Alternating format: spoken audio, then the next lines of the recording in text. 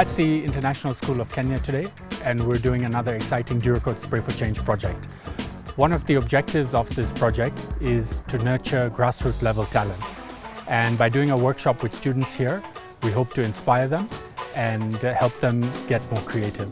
So over the next few months, they will be doing projects on the hoardings behind us, and we hope that the mural that our artists are doing today will be a good kickstart for that project. Anybody who knows anything about ISK knows how important the arts are to our school. Visual art, drama, music, dance is critical to our school. We believe that it really is, it's part of the learning experience for our students. It's what makes them real and whole and human. ArtsCo is a high school club here at ISK, and our main goal is to educate people through the arts. And so here we're working in conjunction with FOTA, which is a teacher and parent and artist organization.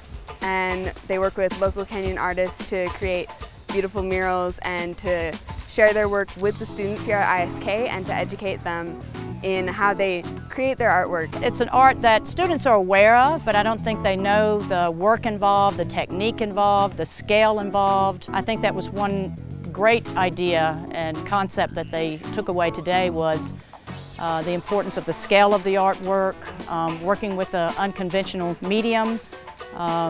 Mural arts as opposed to fine arts often tell a message or conveying something, and so the students, it really starts to make the students think. If you really want to get out in the world and know so many things, you have to research, intensive, extensive research. It's a must.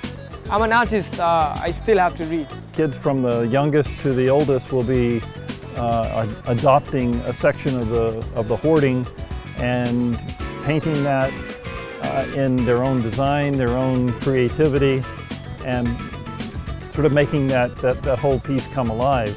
On the other side of that hoarding is a project the school is working on, which is an expansion project for the elementary school. And this whole idea of creating the artwork on the hoarding just sort of brings that into focus for the parents and the school community. But it also brightens up the whole the campus. The most critical part of that is the whole notion of human expression and being able to express ideas through the arts. And so we celebrate that as many chances as we can get. And a mural project is a perfect way to do that. We're thrilled about the partnership that we have now with Vasco Paints because they have donated all the paint for this project and